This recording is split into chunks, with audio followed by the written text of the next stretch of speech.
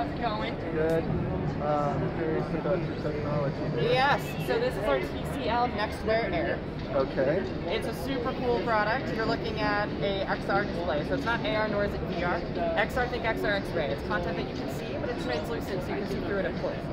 So it's a 140-inch screen projected at 4 meters away. It's a 1920 by 1080 resolution with a 16 by 9 aspect ratio, a 47-degree field of view with a 60-foot refresh. So currently you're looking through it, of course, so you can kind of still see me and the variable surroundings.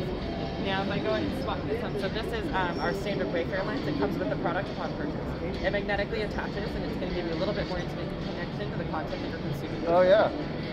And of course, this is fully tethered, so it is powered by the device. So whether it's connected to a phone or a PC or like a Mac, anything that's USB-C, coming to Lightning dongles as well, or DisplayPort as well. So then that will give you that productivity element. You'll have a 140-inch screen connected to your computer. However, you can still see your keyboard and mouse. But it does get cool. So it also supports 3D content. I just launched a 3D content there for you. Okay. Sold separately, we have our Cinematic Experience blackout lens. Okay. This is going to give you full content immersion to that 140-inch screen. Integrated audio as well, so built into the template pieces is that beaming audio. Additionally, if you want to increase the audio quality, you can connect to any Bluetooth headset of choice. Very neat. Very neat. Works with Android and Apple devices? Yes, so anything that's USB-C and or coming to Lightning as well. Is this already on market? It is not quite yet, so we're launching it. Oh, I'm sorry. I forget you're blacked out and then I like reach at you.